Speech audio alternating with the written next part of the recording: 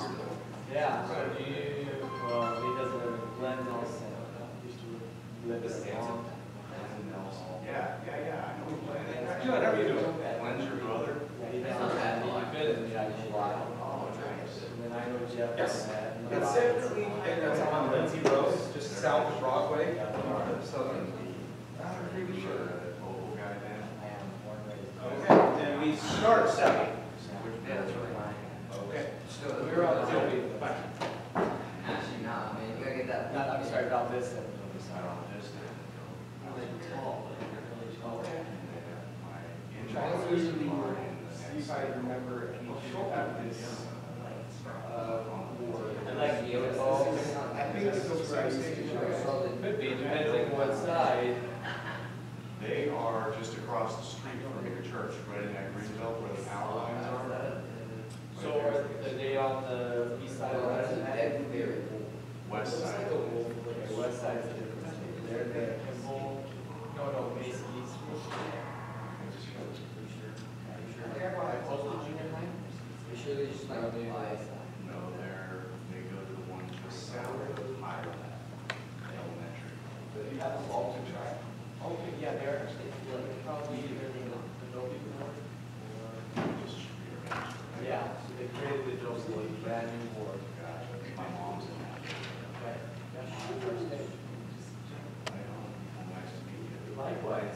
How's the, are you a teacher's forum guy? Yeah. Gotcha. How's the, Well, this is kind of our first, our state just sent out an email 2 days ago. So this is kind of just getting it all. Yeah, but these guys, they'll be we just made ribs, we're making slings already, so we're here to do that. So, yeah, these guys are actually making ribs they sell. right on. I am not. You guys should help out over at the full whip outpost. Yeah, Really? I haven't got a hold of Isaac, I've sent him 2 texts now, and he hasn't responded. I don't know if that's not his number anymore, or.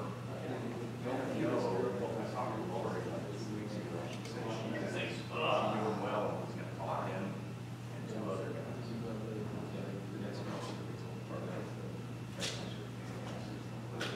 Well, I appreciate you guys doing it. Oh, no, you guys are putting a lot. We appreciate it. It's all worth it, right? Oh, yeah.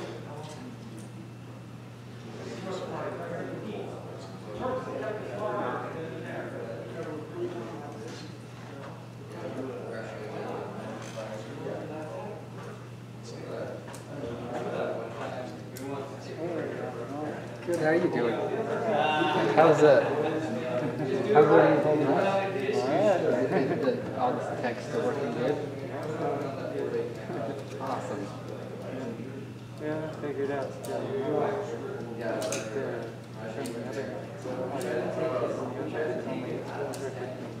Yeah.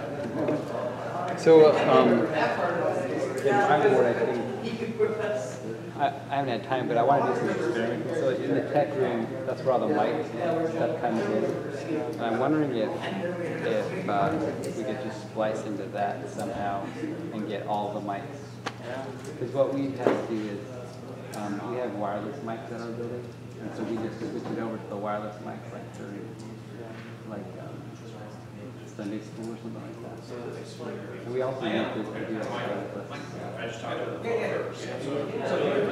Awesome. Do you have stuff you want to lay out? None of it. He called me. Oh, really? Okay. Just say, hey, can you fill everything out? Because you could, you guys have a really long, you could run them like that. Or you guys have, I could go get our wireless mic from our building. You want to try to get that? I'm in our workshop, but I don't have a key. Oh, really? Whatever you need to just sell the whole entire experience. So we could hook that up pretty easy. Nah, I will volunteer. Okay. If that's right. You don't need to talk, it's the same thing. That's cool.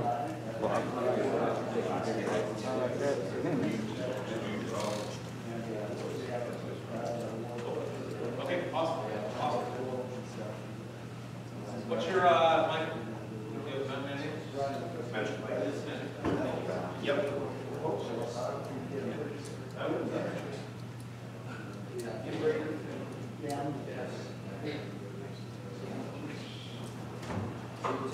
I was, my brother said we were just so I didn't go out somewhere. Like, fly Buy all my skills. Oh. No, I.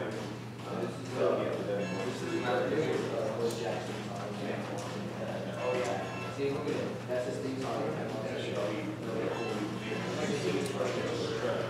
My mom. Hey, Mom.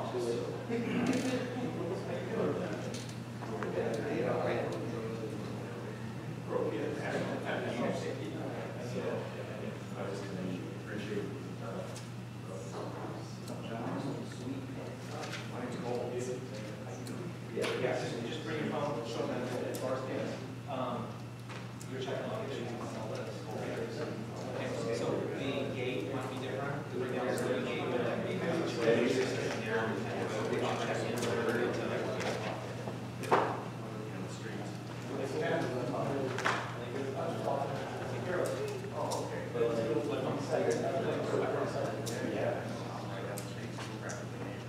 On the other side.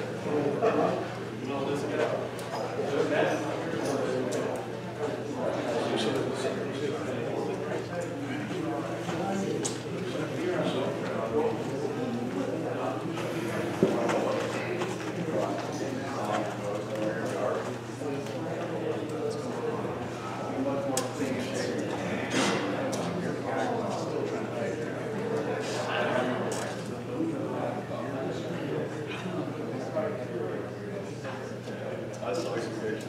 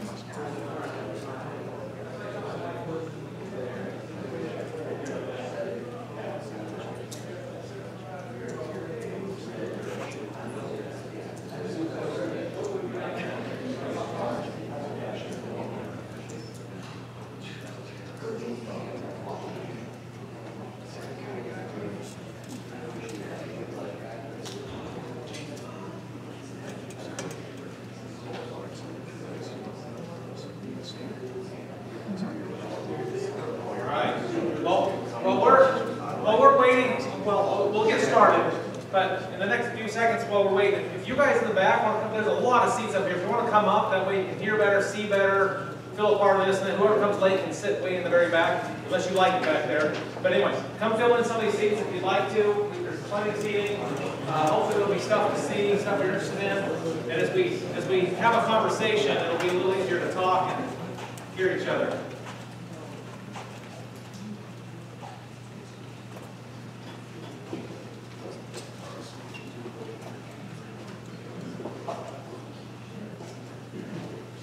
Good.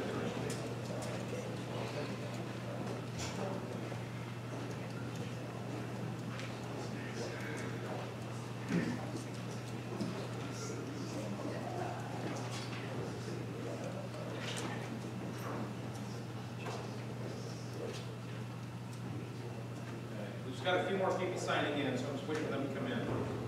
We'll get going.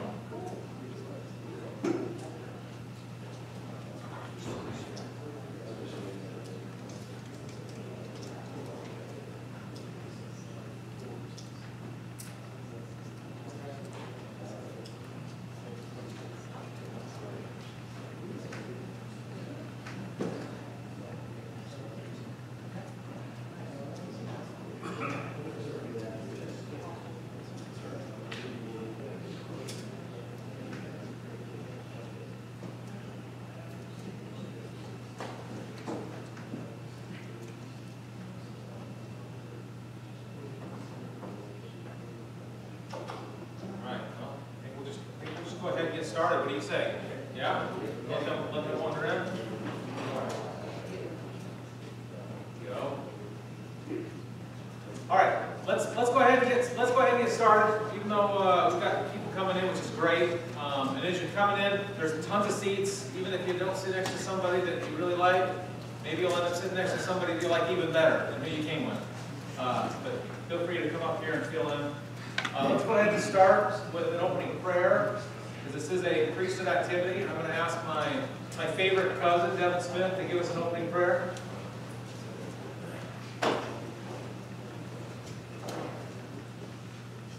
Our Father in heaven, we're grateful for this evening. We're grateful for the opportunity to meet together.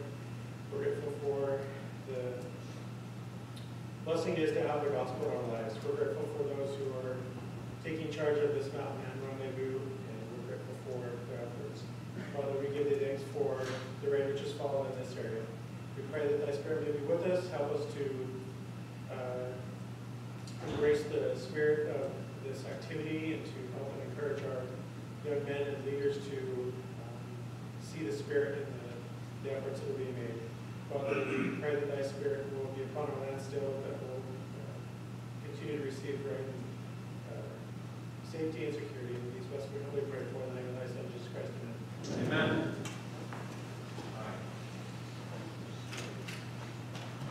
All right.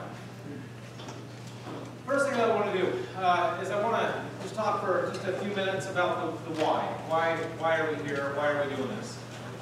What is this really for? Can I get all of the youth that are here to stand up? We've got some up here, back here. Great. What's these really large youth? You guys are very intimidating. Awesome.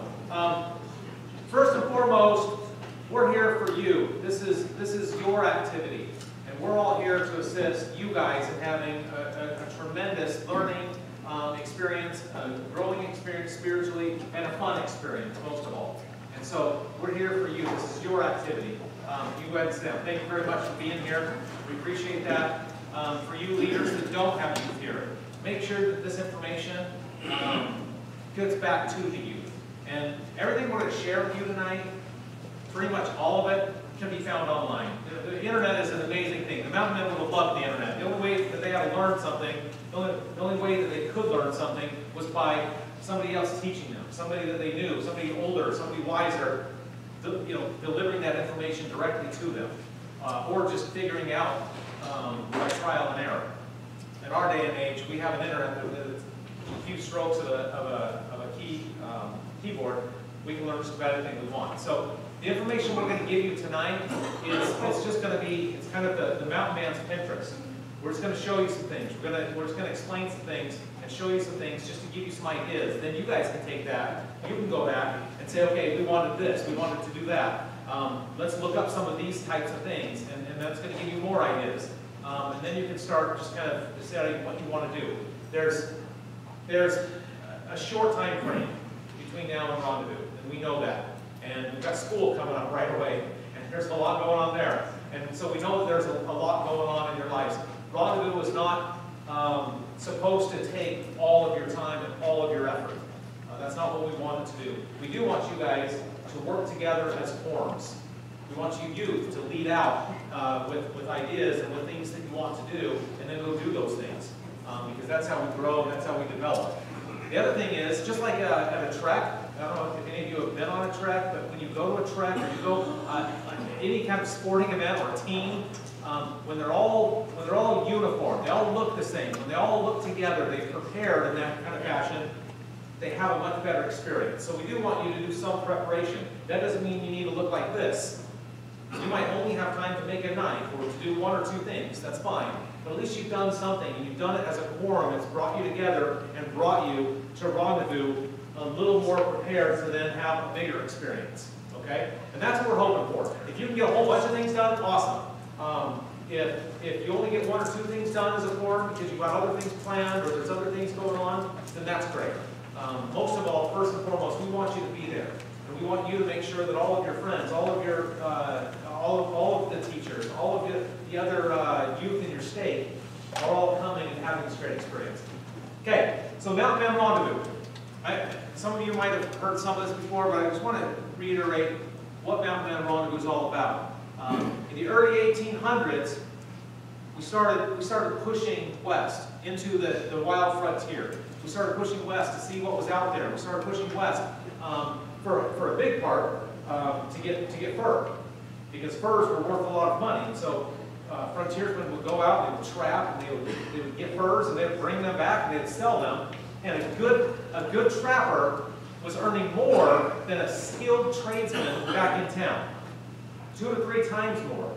So a watchmaker, a doctor, a blacksmith, you can make more money being a frontiersman and trapping. So that sounds exciting, and that sounds fun, right? And it was fun and exciting.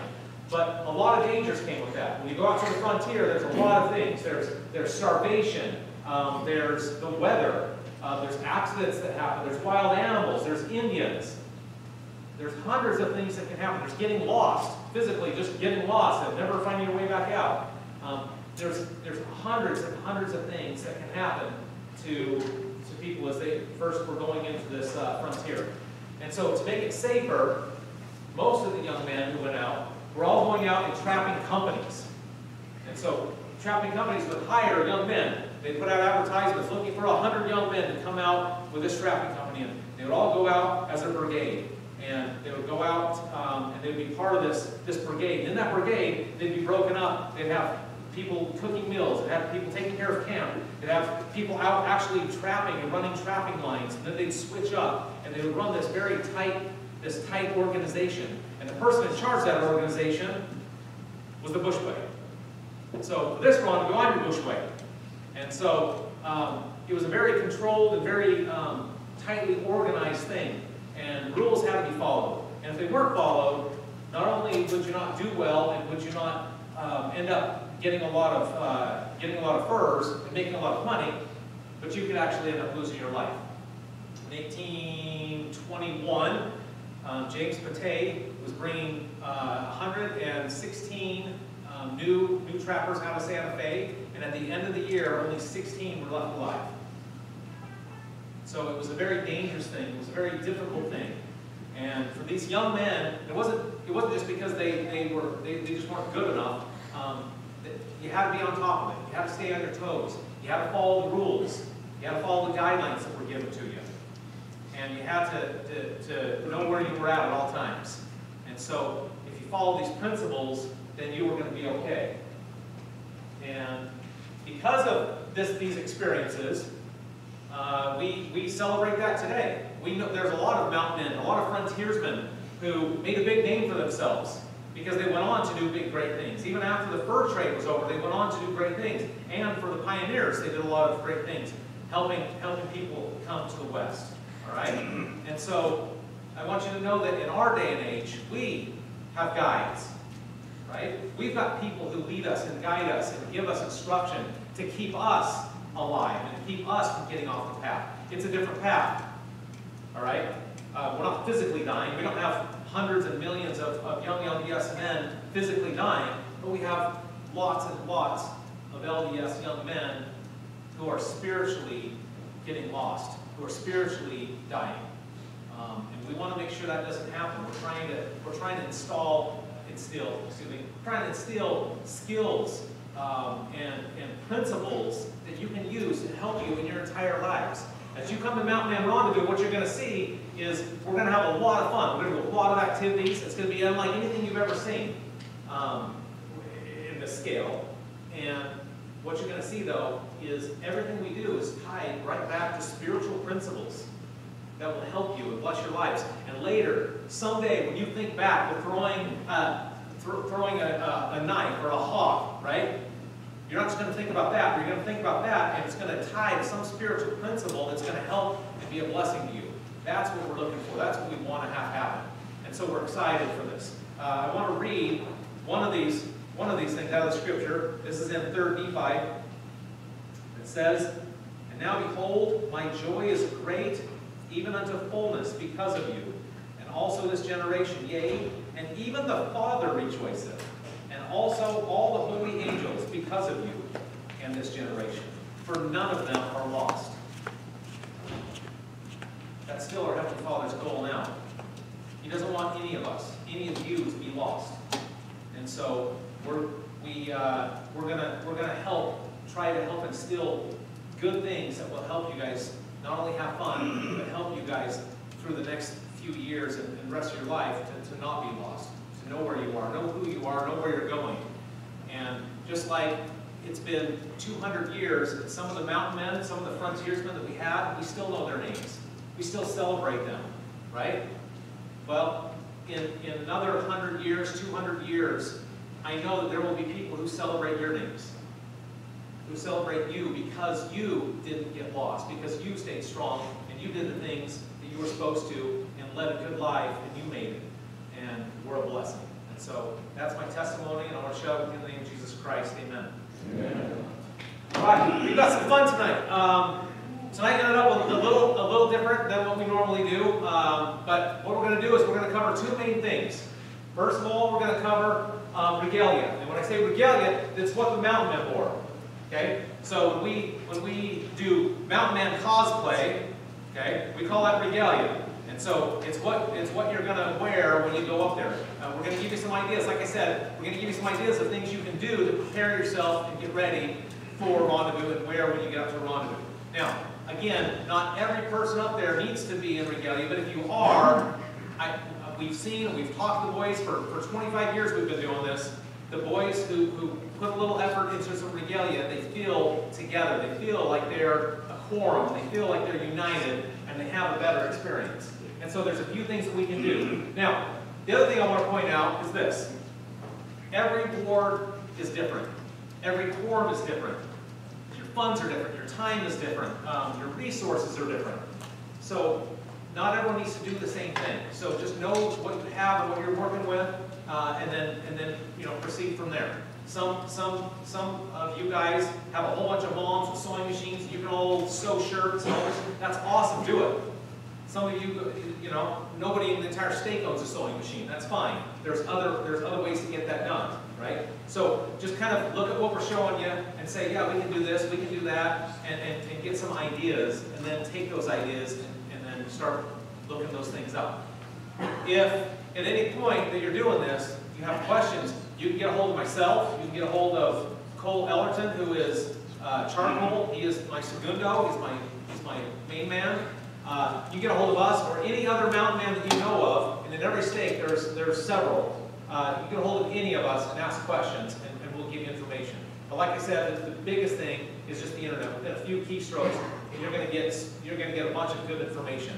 A lot of the places that we knew of, a lot of the places that we used to resource stuff, a lot of those were small, and with COVID, they're just not there anymore. I've been to several of them, and there's just not stuff there. There's still stuff out there, but a lot of the stuff, the lists we used to hand out, just aren't accurate right now. So if you just do searches and start looking, you're going to find them. Okay, let's get into some of the regalia, and what I'm going to do is I'm going to first take you through some of the regalia with my boys. Now, what we used to do, and if at any point in this you have any questions, please raise your hand. What we used to do is we used to say, here's all the stuff you can make. But it was kind of difficult for especially brand new leaders. They're like, do I make all this? What do I need to make? What don't I need to make? How difficult is this? How much time is it going to take? I'm going to show you some of the really simple things that I feel like have the best bang for the time and for the buck. So, I'm going to need you two young men, and you right here in the blue. Yeah, why don't you come up here? Yeah, right there. I'm grabbing these guys because they're small. Most of my stuff is really small. Okay, so, here, we're going to have you guys stand just like this. What are your names? Logan. Clark. Adam. Okay, Logan, Clark, and Adam. These guys look like mountain men?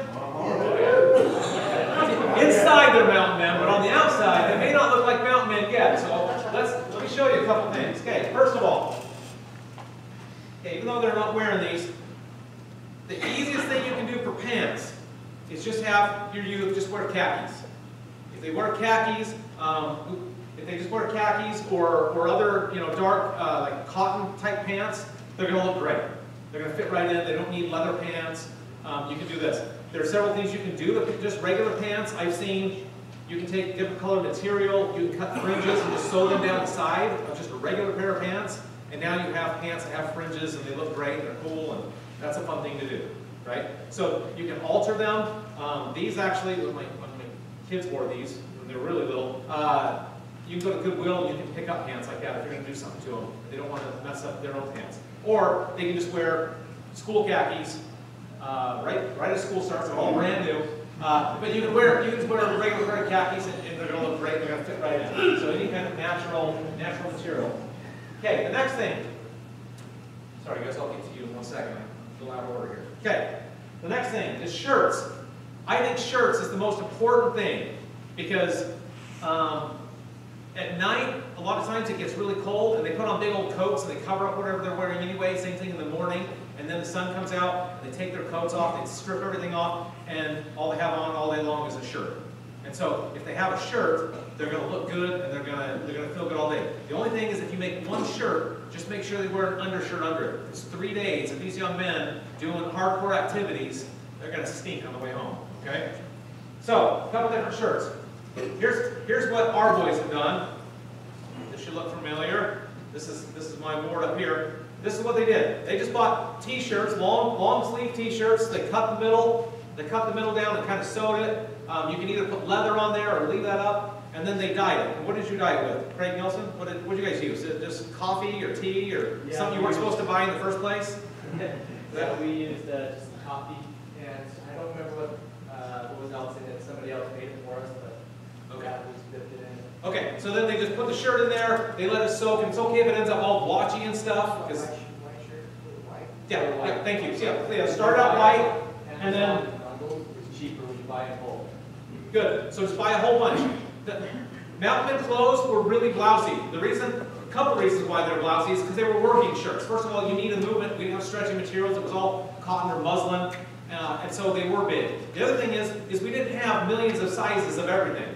It was kind of like, here's one shirt, and it's going to fit, 70% of you in here. And so it's okay if it's big and blousy and long. If the sleeves get long, if they're too bad, you can just put rubber bands in them.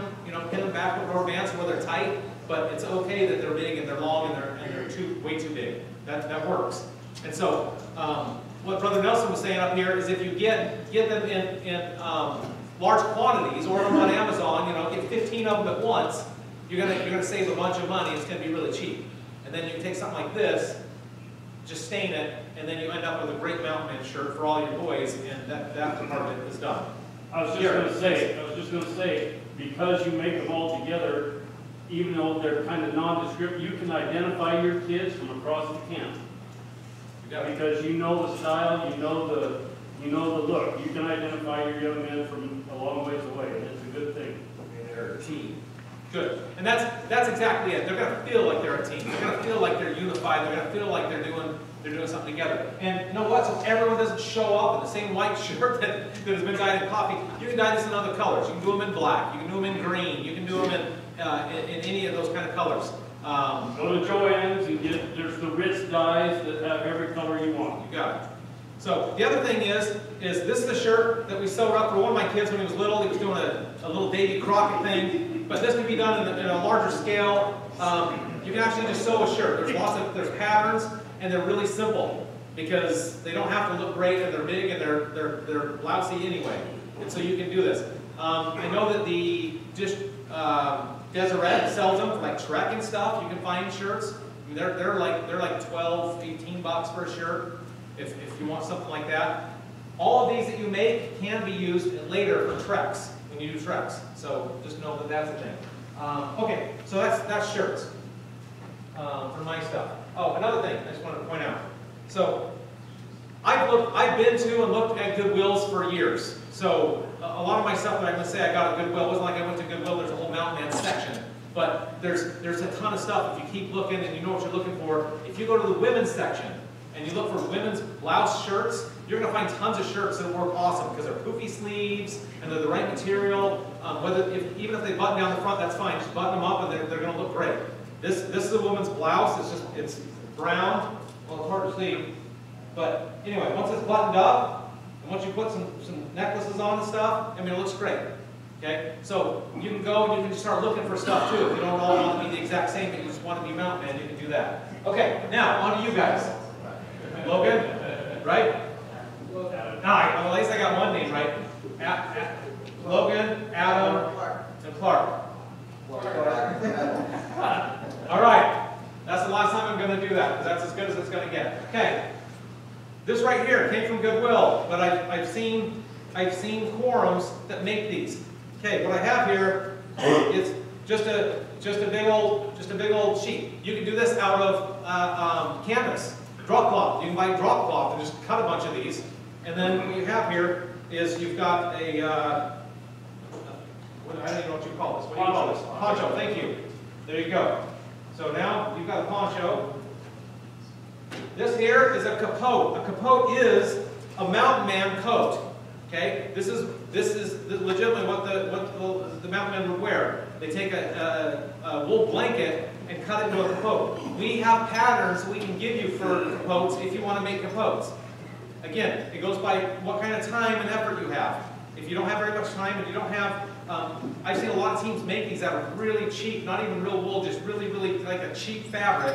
And after all the work and the effort, they fall apart. And then if you spend a lot of money with good fabric, with a good wool blanket, and then you make make this, and then you wear it for 2 days, and then you go on a mission, you come back, and it doesn't fit you, then that's kind of a bummer. So for us leaders, it's great, we can do this. For the youth, just decide, does that fit into what you're doing? If it does, they look great, okay? And so what it is it's a hooded coat, essentially, that's made out of one blanket, and then it's cut up and it's sewn together. This one I got on eBay for $25. Now, it's got a lot of wearing, a lot of holes all over it, but for 25 bucks, I didn't care. That was easier than sewing it up. I'm going to have you put this on, Clark. Yep. Okay, here's my next one. Excuse me. Yeah. How long would you estimate you need to dedicate for? If you got, Please stand up, please. Real loud. This is Brent, by the way. This is Boss Loper. Boss Loper. yeah, road safety. Right. Sorry. If you got about 4, depends on how many young men you have in your corps.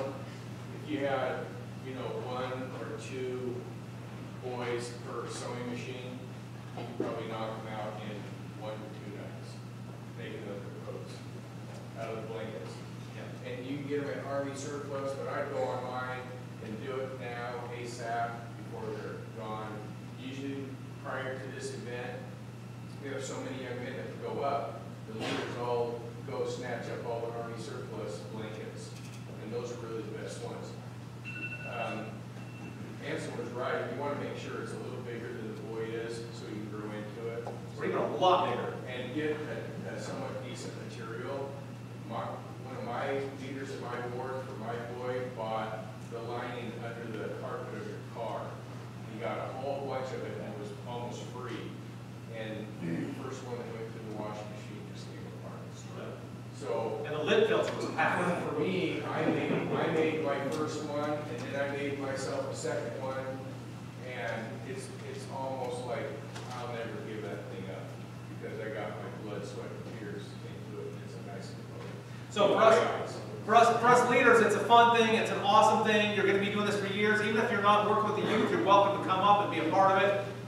Do it. For your youth, that totally depends on your situation. It's relatively easy to sew these things together. It is, but you gotta be really organized because you're gonna have patterns so that they can cut. You have to have your whole thing set up. Like a sweatshop. Yeah, sweatshop. But I'm just saying, 1 to 2 nights is if you're really organized, because otherwise it's a fight. But if you're interested in doing that, there's information online. There's us you can again reach out to, and we'll walk you through that. If that fits where you guys are at, what you're doing, that's awesome. But again, I've seen a lot of boys who they put on at night, but because they're not really great wool blankets, they're wearing a coat over it. And then they do the same thing in the morning. As soon as the sun comes out, then it gets left in a tent, and then they don't wear it all day long. So it's kind of like, it looks great, but they don't spend very much time in it. Okay, this right here is a really great fake fur coat. Yep, here we go. Where is it? And this also came from Goodwill. Look how good that looks. All my boys have fought over this one. All they need is necklaces. That's right. Let's get that on. Let's get that out. Okay. There, no kidding. First, we're going to start with medicine pouches. The medicine pouch is a little pouch. Why is this flipped over? Anyway, is a little pouch that would hold your good medicine. The mountain men, the Indians, they didn't have a CVS. They kept stuff with them that they could actually use in case of an accident or in case of injury or things that were important to them. Your most valuable trinkets and possessions. They would make little pouches and hang them around their neck and put their stuff in them. So we're gonna. Oops, sorry about that. It hurts to be a mountain man, doesn't it?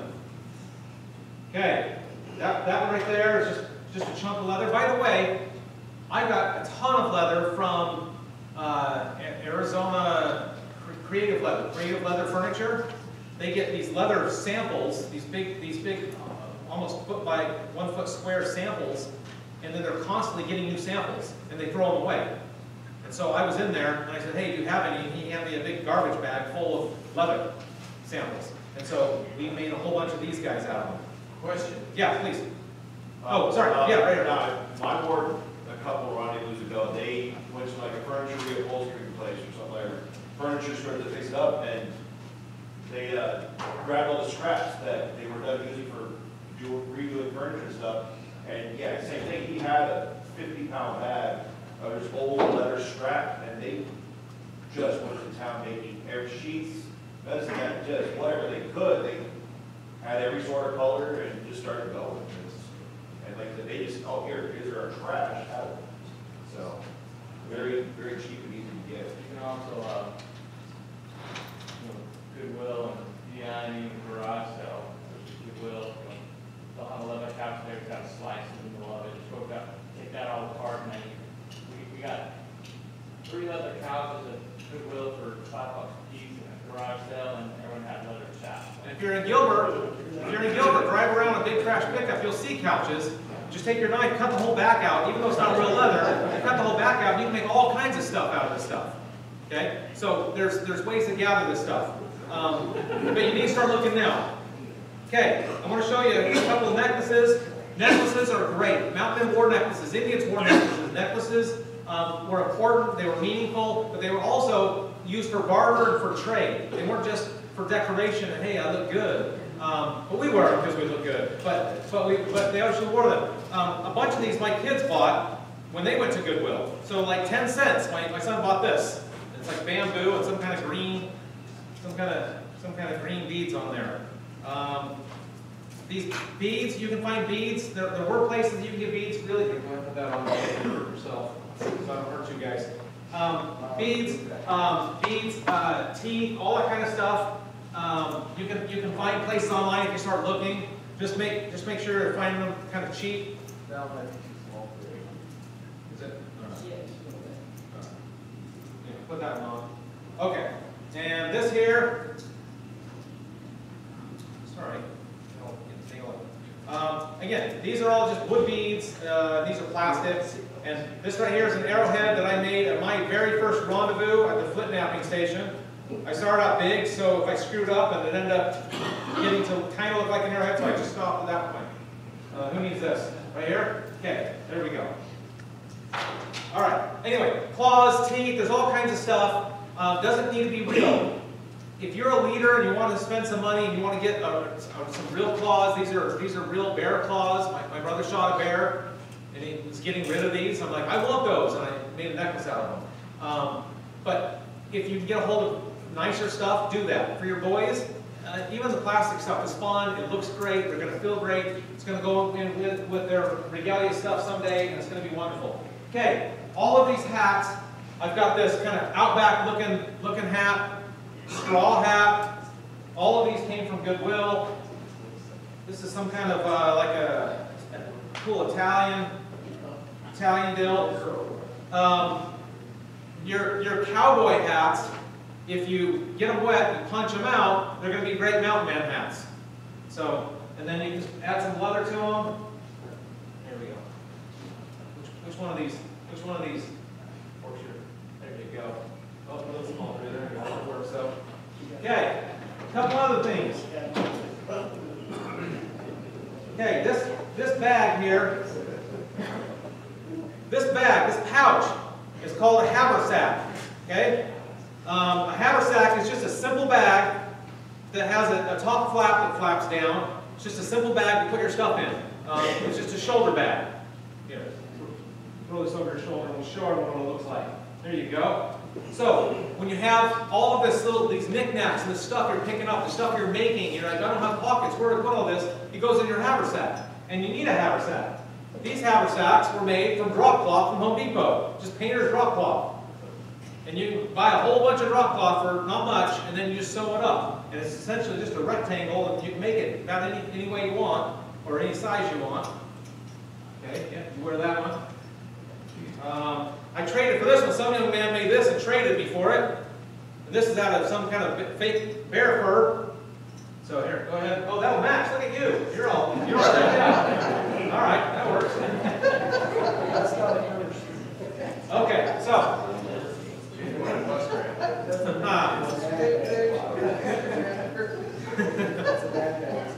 Okay, so now I was going to show you. So I made one out of, again, fake leather. I just had this old toe strap, and some leather, and I put one together for the last rendezvous because I had paperwork I needed to carry all day long. Okay, so I put one together for myself out of that guy. There's belt bags. You can make little bags that go on your belt. Okay, they just slip right over your belt, and that's where lots of your little cool things go. Okay, this was all fringed out. This belt, by the way, it used to be way longer. I cut it out for one of my sons. Just women's belts. If you just go to Goodwill, buy women's belts, and they're going to work. A lot of the women's belts have big, huge, giant buckles because that's really fashionable, and that looks great. And so here's another woman's belt, and it's got a knife that one of my sons made for his rendezvous, and it's got a belt bag that I made at my second or third rendezvous. So it just has these straps on the back, goes around your belt, and again, it's a big pocket. So who wants to wear this around their waist? Here, why don't we have somebody, yours will get covered up. All right, so. Hey, Coyote Cap. Yeah. I've got a pro tip. Please do. So when you come up to the rendezvous and your boys have made all this awesome stuff, or some of it, maybe they can make two and trade one at the trading blanket. Just FYI. Good. And then they get something from Trader Joe, and they can fix that up like a rabbit fur or something, and embellish on that. Then they can take it back to Trader Joe and trade up something more. They could end up with a nice, Bowie knife or whatever. Awesome. That's the idea. Awesome. Absolutely. Make more stuff. Again, not every Goodwill is going to have these. I found these at Goodwill. These are literally leather moccasins. They're at Goodwill for $2. So they're too small for me, but I kept my boys have worn them. These, and they have a sole on them. They're like slippers, but they look great. Again, so you can find stuff at Goodwill, which is great. Okay, I think I just have one more thing I want to show you, and then we'll move on. Yes, this is my wine bottle. Okay, this is. That's right. This is a canteen that I made. Now, this is super easy and super fun to make. Okay, you have to have good leather to do it though. It's tooling leather, and you just have a flat piece of tooling leather. And what you do is you take your design, whatever you want it to be, straight, square. Square is easiest because you can take one piece and essentially fold it in half. And then we took a drill press and we just drilled holes. And if it's one piece, it's just going to fold in half. And then you just drill holes down the sides, and then you sew. You just sew it together. And then what you do is you get it wet. Okay, you soak it, and then you pack it full of sand. And you let that sand dry. And so once it's dry, then you dump that sand out, you put some rocks in there, and you get all that sand out, and then you put hot beeswax. You get boiling hot beeswax, and you put it in. Now this is just that pink leather that you're used to seeing that's not even stained, just that bright pink leather. That's what this is. The beeswax soaks right in and creates like this hard surface. And because it's wax, it's waterproof. These seams are all waterproof, everything's waterproof. You can use a cork. I just used a piece of 2x4 that I whittled down to fit in here, put wax on it, and it holds water. Okay? And mine started out just being just this long tube thing, but when it blew out, it actually pulled the sides in, which I didn't expect. But you can make a canteen, and a canteen is super cool, and it's something that these boys can have their whole lives. Something else, can I show yours? You mind? Please, help yourself. Okay. This is the Segundo, right here. His is awesome because his is just an actual water bottle that he wrapped in leather.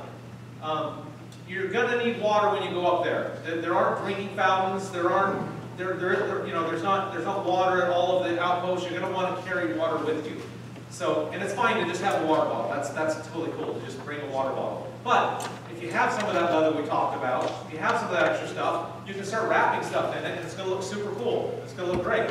And then it's going to be just part of your gear that you're going to feel good about, and it's going to be good. Okay, let's look at these guys. I've had you stand here long enough. First of all, are you warm? Yeah, it's warm to wear all this stuff, which is great when you're outside and it's freezing. But do these guys look like mountain men? Yeah, let's give them a hand.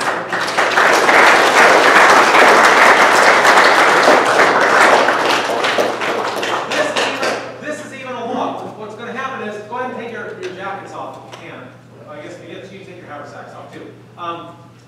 what's going to happen is during the middle of the day it's just too hot. They're going to and they're going to be doing a lot of active stuff. The jackets are going to come off, of course, and then we're left with this. And these guys still look great right now. They still look great, but if they had shirts on, they'd still be 100%. And so I just wanted to kind of show that once you get a shirt on, you get a few things around your neck, you make a knife, you're kind of set. You feel good, you look good, and you're a mountain man. One other thing that I didn't bring, that I was gonna bring, is hats are hard to find, right? Hats are hard to do. You can do a do-rag, which is actually traditionally more widely used. A big square cloth of material, they would tie that, just like you would tie a normal do-rag, and they would wear that. It was multi-use, got used all day long for all kinds of things, but it also protected them. And all the boys will look good. They won't have like sun protection, but they'll all look good. They'll be uniform, they'll have something on their heads. And that, again, is super easy, super cheap. Gary Jones, please. Super easy as a stocking cap, like what you got on. That's right. Somebody who knits, crochets, or you can order them. So a lot of fun things. There's a lot of other ideas and things as well. What kind of questions? Of course, with the stuff I've covered so far, I'm going to have. You know what? Well, why don't you come up real quick? Yeah, I just have a couple of things. Yeah, please show me your things, then we'll discuss. Do you need these guys here, or should they start? No, taking you stuff guys off? can sit down. Okay, you guys can start taking just all the stuff off and just put it on the table. I just have a couple other things that I'm going to throw out. Anson pretty much covered everything. This is a possibles bag, over the shoulder, haversack, whatever. I discovered that working or being active all day long, this thing swings around in front of me. It drives me nuts. I prefer the belt pouch. Just a pro tip right there. Cowboy hats at the Goodwill store. You can find them, they're cheap. For all kinds of feathers, anything you want on there. This is a really cheap, easy idea. You get a coyote fur, skunk fur, any kind of fur, about $6 to $8. Really cheap. Take an old baseball hat, cut the brim off of it, a few strategic stitches just to keep it in place, and boom, you got a genuine mountain man fur hat. Super easy, looks great, they're fun. Still got the coyote face on it there. It's good for bald heads. Good for bald guys. Highly recommended. Paul, where do you get the furs? Online. Can't think of the name of the stores off the top of my head. Amazon. They're all over the place. And it doesn't even have to be real fur. You can probably find fake stuff even cheaper. Years and years and years ago, I was a varsity coach. And I got thrown into the Mountain Man gig. My bishop called me and said, hey, how's preparations for Mountain Man going? And I said, Bishop, we're not going. He goes, oh yeah, you are. You're going to go. That was the best thing that ever happened to me. We had about the same amount of time to prepare, and this is what we did. This is our first Mountain Man get-up. Khaki pants, an old shirt that I used to pass the sacrament in. We cut the collars off, sewed some fringe around the shoulders. They look great. They're cheap. Easy to do, everybody looks good. More importantly, spend time with your team. You don't have to do pants, you don't have to do knives, you don't have to do hats. Figure out what people are interested in and just be together, enjoy doing this stuff together. That's the whole point. More white shirts dyed with random stuff you probably shouldn't dye with. Super cheap, easy to do. You can pull the factory buttons off and find hardwood. Pecan works really great. Old dead branches of pecan. Snap off small pieces, drill a hole through it, have somebody on the bench grinder, round off the two ends. They look fantastic. They look like legitimate Mountain Man beads. There's nothing that says that you got to go with the styles that we're showing here. Variety is awesome. You can do whatever you want. Get creative, spend time together, have fun. That's the whole point. I think that's about all I got. Any questions, concerns, challenges anybody's having, suggestions? Those of you that are seasoned mountain men with pro tips, share them well. Patterns. You said you have patterns with the coat and other things. Yeah. We have patterns that are going to be on the website. I don't know if they're up there now, Jared. Do we have? Are the patterns up now? Is the resource guide up there? Okay. They'll be on the website. They'll be on the website. Does Mesa Blueprint still have it? They used to have a pattern proposed. Oh, probably. They do good call. And that's, but that's the other thing, is if you just go to YouTube and type in Capote, you're gonna find somebody who, I mean, we have our stuff, but there's so much stuff out there now. You type in Capote pattern, and you're gonna find the pattern and how to, and the whole 9 yards, pretty easily as well. Just so you know, Capote is spelled C-A-P-O-T-E. C-A-P-O-T-E is the Capote. Yeah. If you find something online that seems real difficult, keep looking. You find something a lot simpler somewhere else. Very good, thank you, thank you. All right, what other thoughts do you have about getting, preparing, and having regalia? I want you to know there is a regalia inspection. There is an outpost where two things happen. One is you wear everything you made, and you come and you get a form picture, which is super cool. You made this stuff, you're at Rendezvous, come get your picture taken and look good, okay? The other thing is we do give you, we have like a point system based on how much stuff you have. That's just for fun, just so that, you know, the boys who go to a lot of work and effort, they kind of feel like they're getting something out of that, besides looking great. But there is a place up at Rendezvous where you're going to bring everything you have. And regalia even goes to like walking sticks and, you know, whatever else. Like where you might have a hatchet that you have to cover and attach to your belt. Just whatever you have that makes you look and feel like a mountain man, that's what we're looking for. Any other thoughts about regalia? Okay. Along with regalia, and almost the same as regalia is what you wear.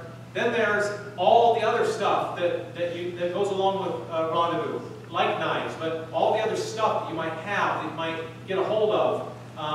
All of that stuff ends up at the trading post. And I will tell you, right before I turn on to the trading post, I will tell you that a lot of the stuff that you're making, you might say, well, where do I get cool beads? We all made medicine pouches, but where do I get some really cool beads to put on there?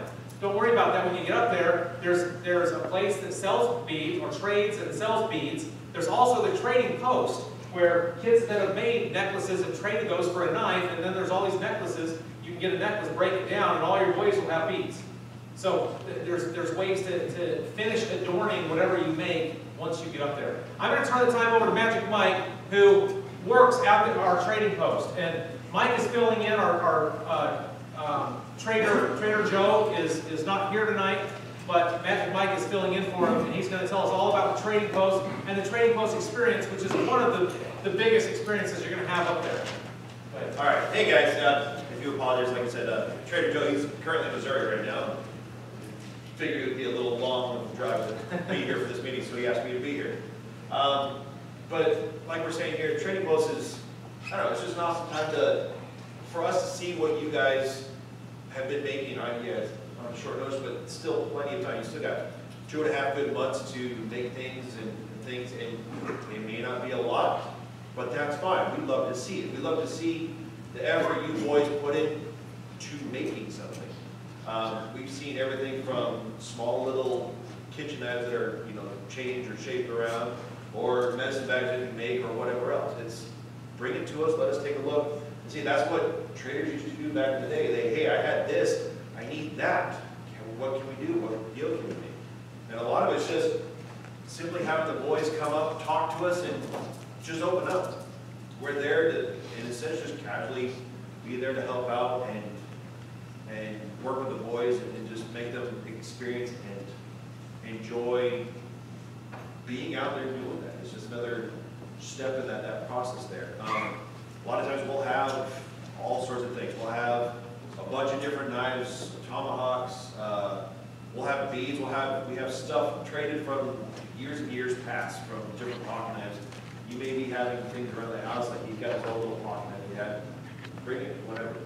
Like I said, you want to bring things, hey, this is kind of cool, I don't know what it does, but it's something. And again, back in those times, they had whatever they could to bring in, because it may not be useful for me, but it's useful to that guy.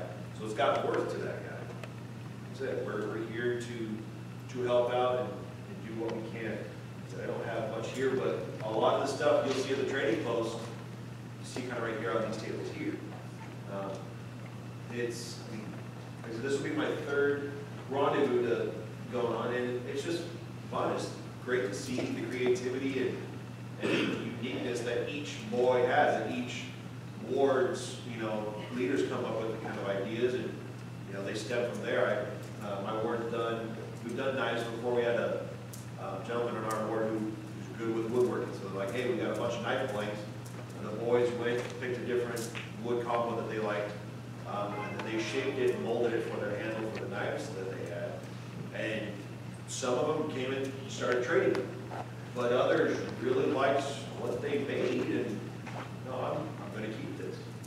And it's great. It's good to see the boys' blood, sweat, and tears in a lot of ways go into something, and they find that value for themselves and what they put into it. Some are like, I'll just make this slap together because my leader wanted me to, and come trade it. That's fine. We'll be there. We'll see that. Like I said, it is what it is. It's still blood, sweat, and tears that got put into it. But we like to see that little extra effort, that that the story behind what went into this. Why did you pick this color? Why did you pick that? Why did you do this? Have the boys, open up. A lot of times we'll get these shy guys that just come. Sorry, there's a lot of people around. You guys speak. I made this, and I did it. We ask them questions. We kind of help hold it up, and all of a sudden, within a couple minutes, we got a full-on conversation. This kid, well, then we went over to the store. We found this. We did that, and all of a sudden, it's like, great. This kid who was super shy, super quiet, is now opening up. We're now getting to know this kid a little bit more, and all of a sudden, he comes back the next day. Hey, so I traded this from over here from this guy, and now we got this, and I really like that knife over there. And I'm like, this kid yesterday couldn't say more than a couple words louder than a mouse, and now this kid, we can't get him to be quiet, And we like seeing that. That's what we're there for. We're there to, like I said, just be there for you guys. We got a bunch of stuff that every boy wants to come and see. First thing they do, they see the training post, bam, we got lines out the door like, you're here for the activities, we'll be here. We're not leaving anywhere. Boys forget that. They think, oh, man, you guys are going to pack up, I'm going to miss everything. No, we're usually the first there, we're usually last to leave.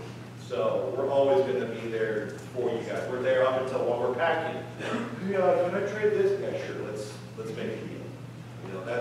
Let's make a deal. We're always willing to make a deal. Don't ever think that this isn't going to be worth anything. Baloney, I'll bet you that it is.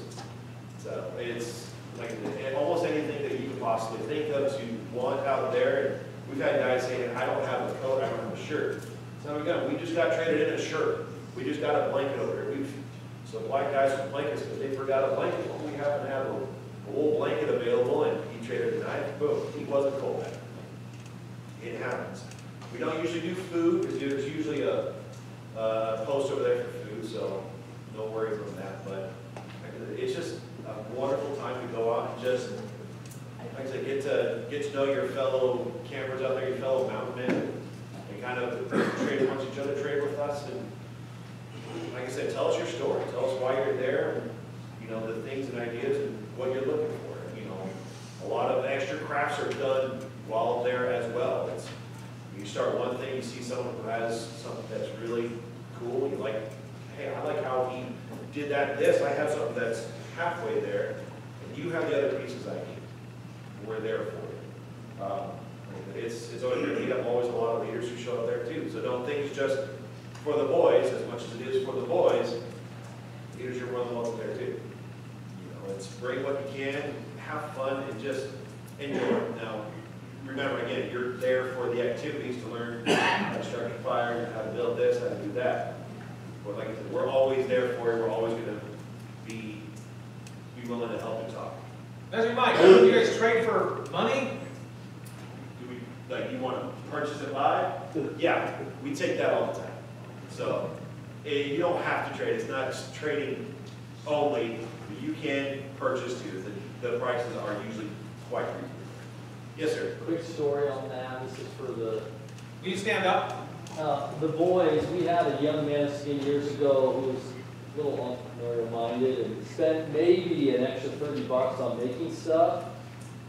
Came home from trading and buying and then eventually selling with $175 from It's so dull. Yeah, I remember one kid, I think it was the last one here, so 2 years ago. He took some copper wiring, and he just had the extra materials, and he started braiding them. He started making some very nice copper bracelets. Some had a little bead in the middle, most of them were all braided, some came in a heart. I happened to get a couple for my daughters. They love them to this day. I had one kid a couple years ago who took some flint arrowheads and found he had some extra antlers because dad hunted and stuff, but he had extra pieces of lying around. He made a couple knives, made some very neat, simple leather sheaths with a little bit of copper wiring kind of placed around the end of the sheath right there. Hey, I have a couple of these. Fantastic. He did that on his own time. But like you said, he had some extra materials and resources. He probably, honestly took maybe a total of 10 hours over a couple months. But, like I said, the value on those things, they $35 worth of stuff, we traded no problem, actually, no problem at all. And some leader came around and said, how much is that? And he just paid cash for it, $35 right there. Gone. He was happy, the kid was happy for a few extra minutes that the kid had. So, like I said, every kid, boys can have different situations, different resources, different everything else. So if you have a bit of a knack for creativity, for artsy this or that, don't ever think that all what I like to do is it's not cool. No, it is. Art is art, regardless of what form it comes in, whether it's something tangible or look, all sorts of different things there. It's crazy to see once we pull everything out of the trailer of what we got, we're like, oh, I remember that. All of a sudden, stories come back of when we got that, what kid traded in. We remember faces. We love hearing that and seeing that. And like I said, it's the same thing. I remember when I was your guys' age and I got, was going through the trading blanket myself and the deals that I made with Trader Joe himself. And just the little things, I thought, this is just a little bit of a pocket knife, but I found something else I liked, and just the deals, and actually the conversation that we had. I still remember, I was, over 20 some odd years ago, but I still remember that exact moment. Like a good half hour in between and everything, talking with my leader, you look what I got here. He's like, where'd you get that? My leader was very shocked, and that's cool, and it's, again, talking, mingle with each other. It's there to be an experience for the boys as much as it is for the leaders. We're there to do whatever we can. Yeah, just have fun. It is fun. Anybody else have any questions? Fantastic. All right. Okay. Thank you, Ben and Mike. Appreciate you. So start looking around. You got marbles, jacks. You got stuff at home. You got stuff in buckets and boxes. My kids, I was pulling this stuff out of their Rendezvous stuff. Like every time we go on trips, they buy little necklaces that end up breaking, and they just throw them all in a drawer. We got tons. They've got tons of broken necklaces. They're all beads. It's a broken necklace, but you bring it up to a trading post. Now they're beads that can be used for something. So just go through stuff that's junk. What about your dad's original Swiss Army knife? Can we trade that? If you dare, sure. Just make sure to talk to your dad. There's been lots of stories where kids are trading stuff, and they go, you should go to the back and talk to your dad about that. Yeah, You should go tell your leader that you're trying to trade his XYZ, because we know what that's worth. Yeah, we've had a couple boys come up and, oh, my dad gave me this, and I want to trade it in. We're like us knowing a little bit more of the knowledge of what it is. Are you sure? Let them know. Don't be careful with what they bring. Some kids will bring, I found this all around the house, yeah, Dad, and we get calls like, you still got that? Like, so it's just, kind of be careful with it. We've had some kids bring it. Awesome. Just a reiteration, the throwing stars, the machetes, please. Yeah, so we're not bringing dangerous stuff. Even though the knives we're making are dangerous, all the knives that we make and that we bring need to be in a sheath. So make a sheath for your knives. But we're not bringing ninja stars, we're not bringing throwing knives, we're not bringing machetes or big long swords. We're not bringing things, because all is spears. These things will just cause accidents, and they have in the past. We're looking for period type. Yeah, period type knives. And really, the best knives, the knives that you guys, I know it's super cool to have this big giant, Crocodile Dundee type knife, you know the references deal. But the biggest thing is, the knives that got used the most were all about 4 inches. Those are the knives you'll use for about every single task at camp and all day long. That's a real knife. That's a knife you're actually going to use and you're going to keep and use throughout your life. These big giant sword type knives, they're really not usable unless I guess you're cutting off the hair. So think about that when you're making a knife. Make something for quality. Make something you're actually going to use. Make something you're going to keep around and be functional as well. Yeah, question up here. Yes, you can bring a bullwhip. You can make a bullwhip. You can bring a bullwhip. Trade a bullwhip. We have a bullwhip outpost. There is an outpost. But Hopefully a special place to do it. we would like you to reserve using your bullwhip in the outpost for that. What we don't want is we don't want guys being excited just using one as people are walking by and getting whipped. We'll have a designated place to use it. They'll teach you how to use a bullwhip. So if you bring one, have one, trade for one, go there, learn how to use it, and have some fun. Please. One more thing, just for beads, if you want some really cool beads, authentic type stuff, there's a place called Bernie's Beads. It's on Guadalupe and about out of the school. Bernie's Beads. Good. And that's It's Guadalupe and Alma School. But look that up. Or they have a website. Southwest corner. Yeah, Southwest that's corner of Alma Website. School in Guadalupe, Bernie's Beads. Good.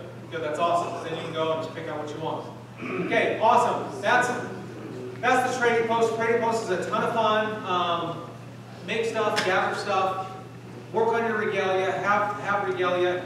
The most important thing is it's an activity that, one, will make you feel unified while you're up there and get you invested into what we're doing. But two, it gives you experiences leading up to Rendezvous where your quorum gets to work together, pull together, do something new, learn how to do some leather working, learn how to do some metal working, work with different people in your ward or state that they don't know already. So they're great experiences. So we want you to have great experiences, and we want you to feel good when you're up there.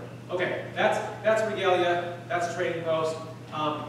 Registration. We're coming up on the registration. So registration is at MesaMountainMan.com. That's where you're going to go. MesaMountainMan.com, and that's where you're going to register. Payments. So what you're going to do is you're going to go there and you're going to say, we've got, now there's 2 types of registration. There's staff, that's us. Or the priests that are going up, they're going to go up with the stake leaders and work the outpost. They're staff.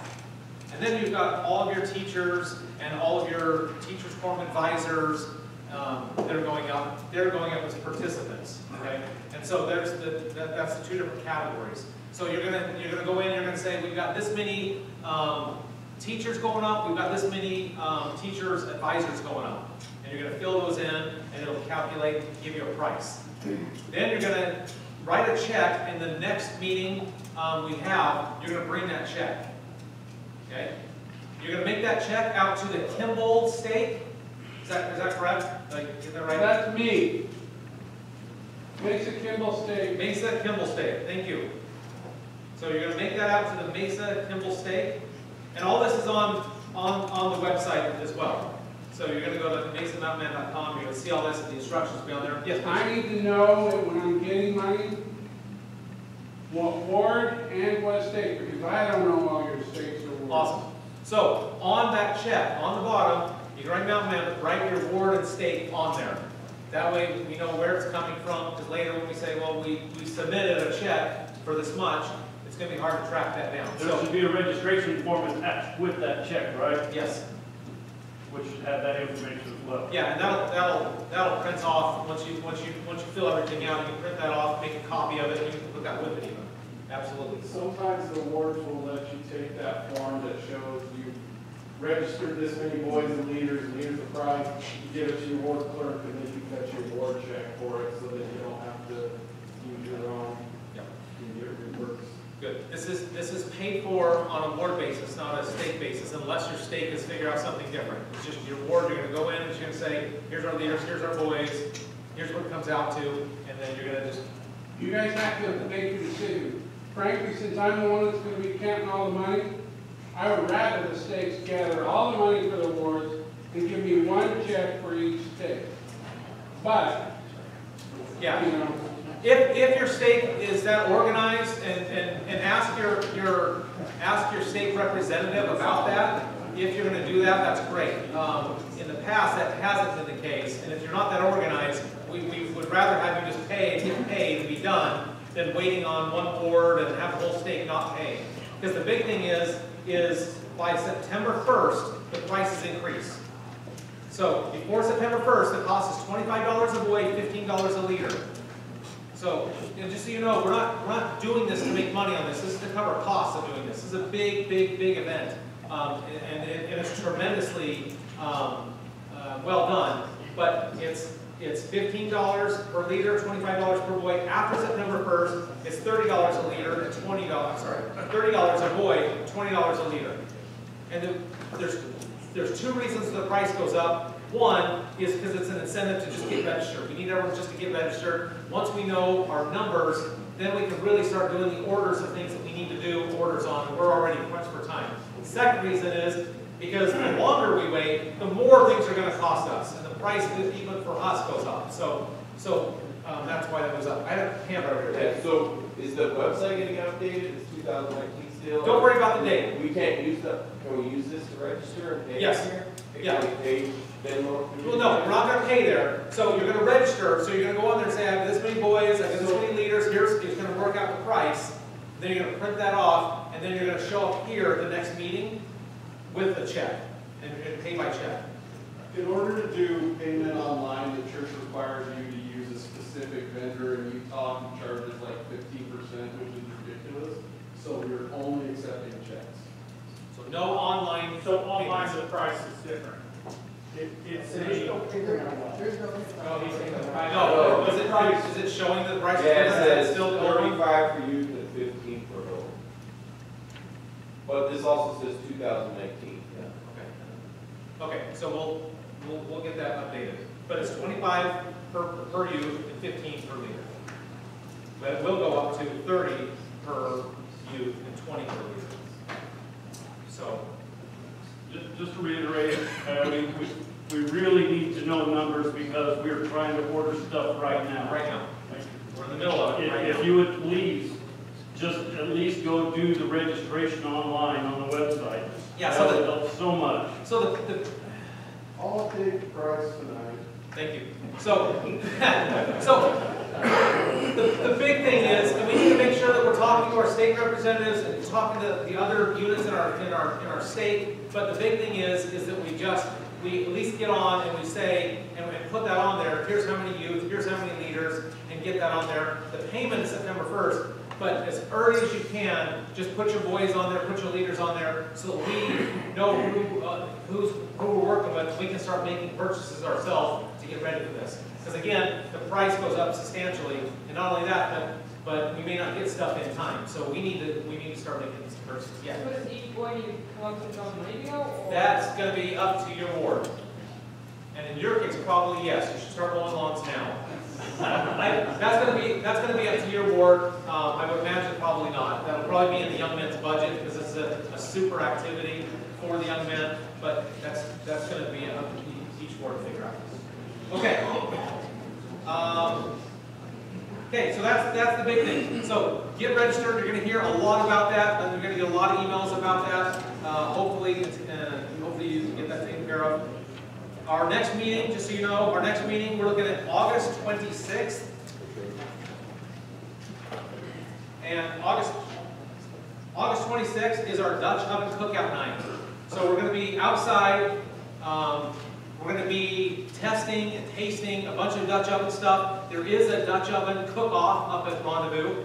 So we want you to know about Dutch ovens, to see different things you can make in Dutch ovens, to taste test stuff from Dutch ovens. It's going to be a lot of fun. And since it's nighttime, and since we're outside, we're going to teach you how to do some flint and steel as well. And it's awesome at night because you can actually see what's going on. So it's going to be a lot of fun. So make sure that your presidencies are here. For those youth that are here, thank you for being here. We know that you've got a lot going on in your lives. So thank you for being here. Thanks for participating. Take this information back to your forums and get them excited about some of these things. Help them know what you want to start working on. Jump online, start looking around, and get some ideas, and start having fun. All right? Any other questions or thoughts?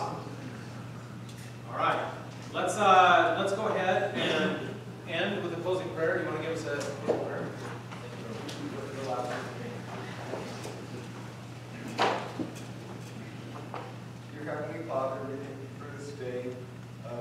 That we could have gathered together to talk about Batman, and please help us to be safe on our way home, and please bless the missionaries that they can teach the gospel, and please bless those in need that they can get whatever help they need, and in Jesus Christ, amen. Thank you, Adam.